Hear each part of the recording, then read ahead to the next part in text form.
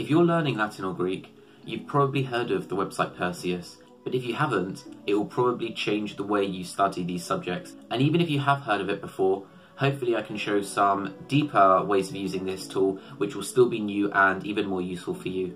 It's not an exaggeration to claim that I wouldn't have taken classics at uni had I not found this and all the help that it gives. So first of all, let's talk about exactly what Perseus is. Perseus is a website created by Tufts University, which is basically a massive documentation of loads of classical texts, translations. If you just go on the internet and type in Perseus, the website comes up first, ahead of the Greek god, which I think is quite funny. Perseus.tufts.edu, this is what we're talking about. Primarily, you use this to find the Greek or Latin text that you're looking at, and what's really brilliant is you don't have to buy these texts basically if you don't want to, because you can find them all here online for free. Of course, it's on a website, so you can look at as much as you want. Let's start with that. Once you go onto the website, how you find the text you're looking for. I personally think the best way and the most easiest is simply just to use this search in the top right hand corner. So for example, if I'm looking for the Iliad, I might simply just type in Iliad, press enter, and it will hopefully load and come up with all these different options. I'll just pick this one, Homer Iliad Greek, but if I wanted the translation I would go for the one below, this one in English, and we have various commentaries on it as well. So I'll just click this Iliad Greek here. Another way of doing it is going through the collections or text button. I think this is longer, but it's the more comprehensive way of doing it. So you would click here. If you're looking at Greek and Roman materials, obviously you'd press this button here. You would go down to the author, and this just gives you a sense of exactly how much there is here. You would go all the way down to Homer, and again you would see, okay fine, yes, I'm looking for Homer in the Greek, so I'm going to click this button, and you'll end up on the exact same page. So we're at this stage now where we have the text we're looking at in front of us, and there are all these things on the side. Let's walk through what happens here. First of all, once you click on a text, it's important to know that it will take you right to the start of it. So here it's taken us to book 1, which it shows us at the front, and card 1, which it tells us here are the following lines, 1 to 32. And again, what we have in this button here is Hom, meaning Homer, the author. Then the second bit is the text, so that's IL for Iliad. That's not the Roman numerals 2, that's IL for Iliad. And then we have 1 for the book, and then 1 for the chapter.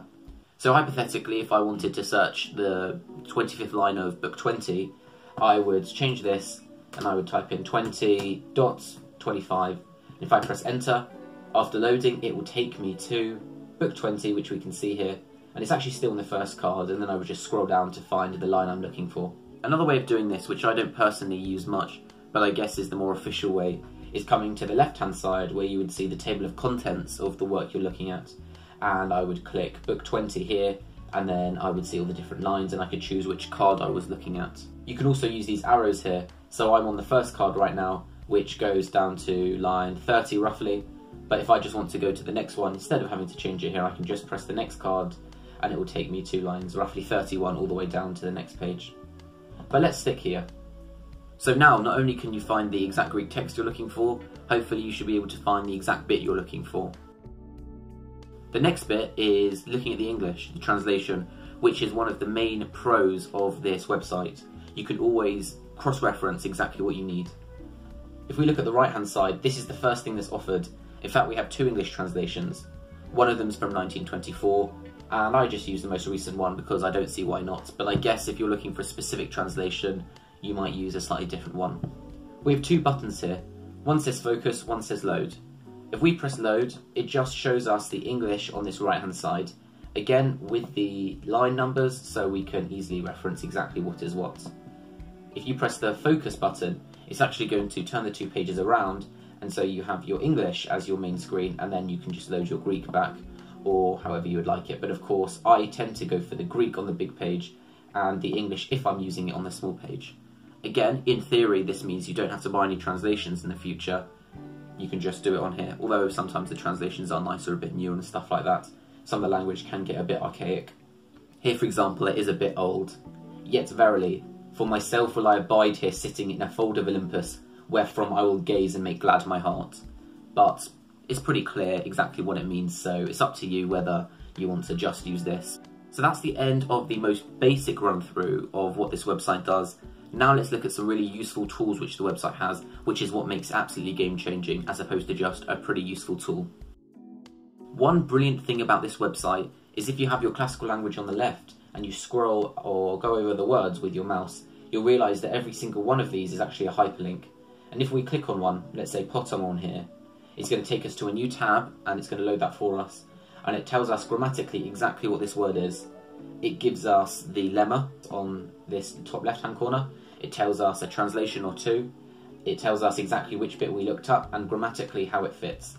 This is brilliant because when you're going over your translations, if you're not quite sure how the sentence fits together, even looking at the English on the other side, you can click on some of these words and get a grammatical diagnosis, which really, really helps. If we just go back to our text, if you click on a hyperlink, sometimes you get a more complicated breakdown. For example here, foitisasa, if we click on that, we realise that actually this word here could be one of a number of parts. But they also have some percentages on the side, which I'm not too sure how they work out, but does tend to be right most of the time, giving a breakdown, however they've done it, of what they reckon it is in this case. If we look on the right hand side of this word search tool, we can see that actually we can put the word in we want ourselves and don't have to go through one of these hyperlinks. This is useful sometimes when you're not exactly going through the text and you're just looking at it for another reason, which is why I have it here as one of my presets. Just have a random word, it doesn't matter what it is, but I don't have to always go through Perseus, etc, etc, etc. I can just click on this little preset, this shortcut, and I can type in exactly whichever word I'm looking for, and it will tell me, you know, if I'm looking at a different textbook, for example, what grammatically I have that I'm looking up.